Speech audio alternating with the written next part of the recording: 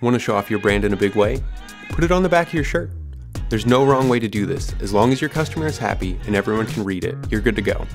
Back prints typically sit 4 to 5 fingers down from the back collar of the shirt and range in size from medium to large prints.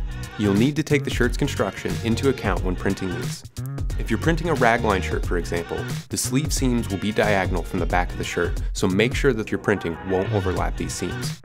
If you're looking for a more subtle way to include branding on the back of a shirt, try a locker patch print. They're great for adding sponsors to a design or an extra touch of branding to a customer's clothing line. They typically sit 1 to 3 fingers down from the back collar of the shirt. Make sure that the patch isn't going to sit too close to the collar. This can make printing difficult. If you must place a locker patch close to the seam, consider doing it with a heat transfer.